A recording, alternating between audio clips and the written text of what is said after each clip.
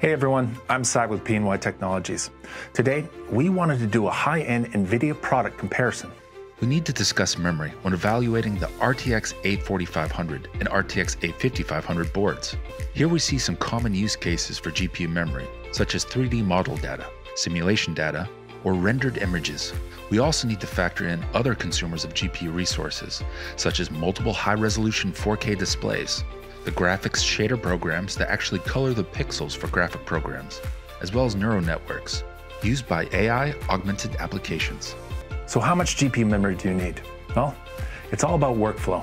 Running multiple applications with large high-resolution data across multiple high-resolution displays will require more GPU memory. And remember, for everything NVIDIA related, you can follow PNY on social media. We're always posting new updates for NVIDIA's product line. That's it for now. Thanks so much for watching, and we'll see you next time.